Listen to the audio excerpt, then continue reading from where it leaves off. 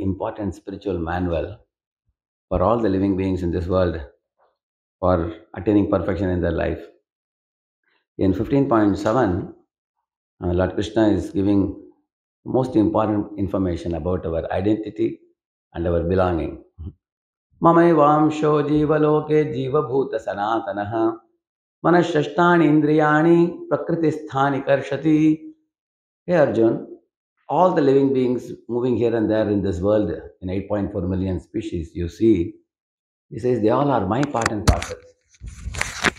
They are mine, they belong to me. Mama eva amsho. Eva means certainly. They are not part of India. They are not part of the earth. They don't belong to anyone else. They belong only to me. Mama eva amsho jiva loke. Jiva bhuta sanatana, he says. But now they have become jiva bhuta instead of brahma bhuta. Brahma bhuta means you are spiritual completely. Jiva bhuta means the spiritual soul is trapped in a material body. It's called jiva bhuta. And because of that, manashashtani indriyani prakritistani karshati. He says that they are struggling with their one mind and the five senses in this world to enjoy and exploit the matter and the things of this world. And why am I struggling? Because he says, Nadat bhasayate suryo na shashanko na pavakah yadgatva na nivartante tadhama paramam mama. That is 15.6. This is 15.7, that is 15.6. He says that there is a spiritual world which belongs to me. Tadhama paramam mama, he says, my spiritual world. And all the living beings belong to that place. But that place is a very beautiful place because it has no need for sun or moon or electricity there. And all living beings live very happily there. And leaving that place, the soul has come in this world on a long journey. And is suffering in this world with his mind and senses, he says.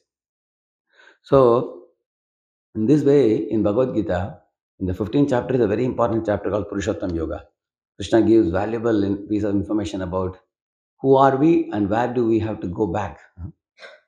Urdhamulam adha shakham ashwattam prahuravyayam chandamsi yasya parnani yastam veda savedavid. He is telling there is a large banyan tree which is upside down tree. And all the living beings in this world are existing in that upside down tree. He says. Why he is calling it as a Urdhamulam adha shakam? Roots upward, branches down. Because that kind of upside down tree you can only see in the water reflection. Yeah, the original tree is in the bank of a river, but the upside down tree is in the water. If there is a mango tree in the bank of a river, you can eat that mango, but if it is reflected in the water, you can't eat that mango. So he is saying the material world is like the upside down tree, and one has to take the spiritual knowledge weapon. Asangashastrena dridhena chitva. One should cut that upside down tree and go to the original tree where one can be truly happy. In this way, in the 15th chapter, Krishna gives information about who we are and where have we come from and where we have got to go back. He teaches this in the Gita, and all other information in the Gita is centered around this. Because then there is an explanation about how this material world is. Says, Mahamupetya punarjanma dukkhalayam ashashvatam napnuvanti mahatmanaha samsiddhim paramam gataha. Arjun, those people who become my devotees, they return back to me safely and they will live with me eternally.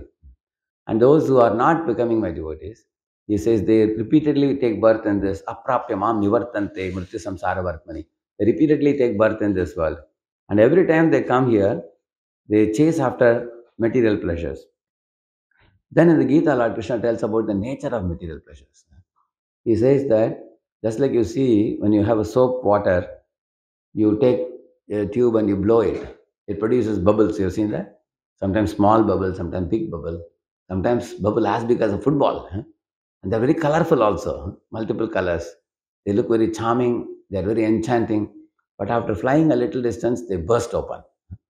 Similarly, in this world, the things go from small to big, and they are very charming, and then they blast after that. In the same manner, he says, whether it is our relationships, what happened to our great grandfather, our grandfather, our grandmother.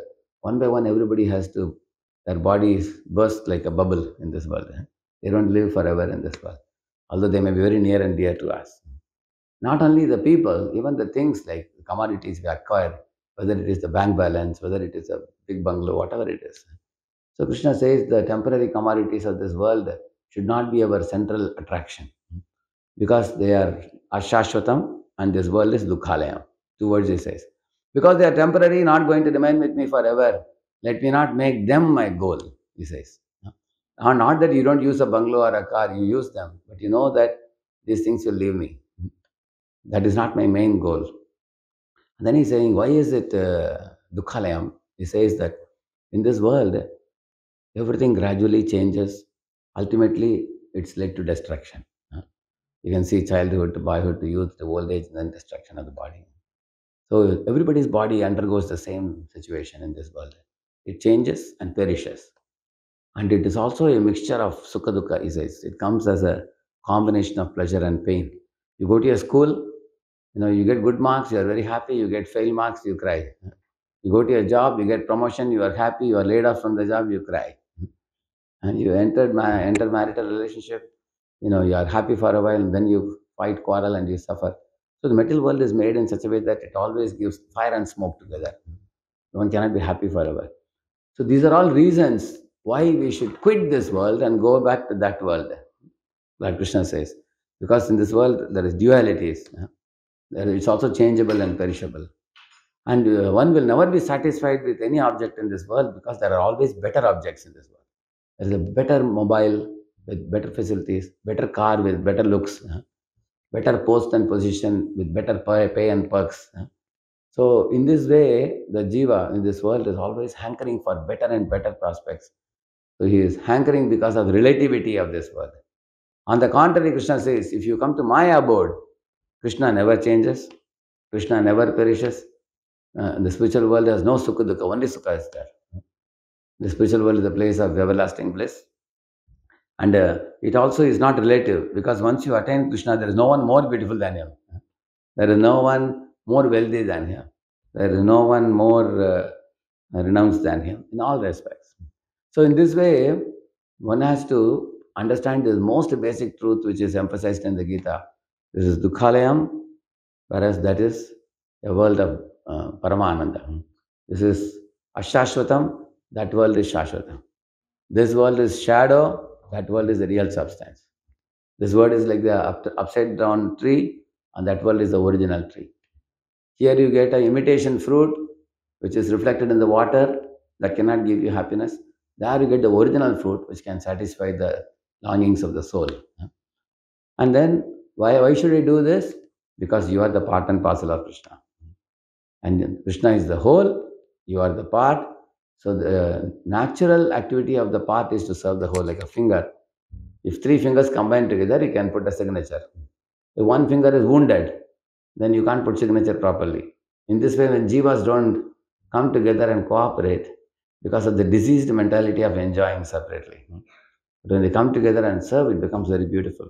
So that's why Prabhupada started this movement where jivas come together, sing together, dance together, hear the message of the Lord together, offer bhoga to Lord and everything.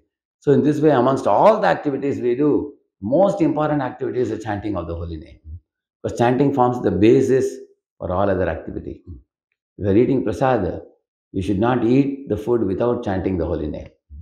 If you are worshipping the deity or decorating the deity, while decorating also one should chant the Mula mantras and only then we offer the aratis and all. Like that. So Bhagavatam we recite, initially we sing the kirtan of the holy name. Then we recite the Bhagavatam. So we don't do any activity without the devoid of the holy name. Holy name is the foundational thing. And also holy name purifies us and gives us a spiritual platform to experience all other activities, spiritual activities. So the 15th chapter, I was telling you just now about the verses 6 and 7.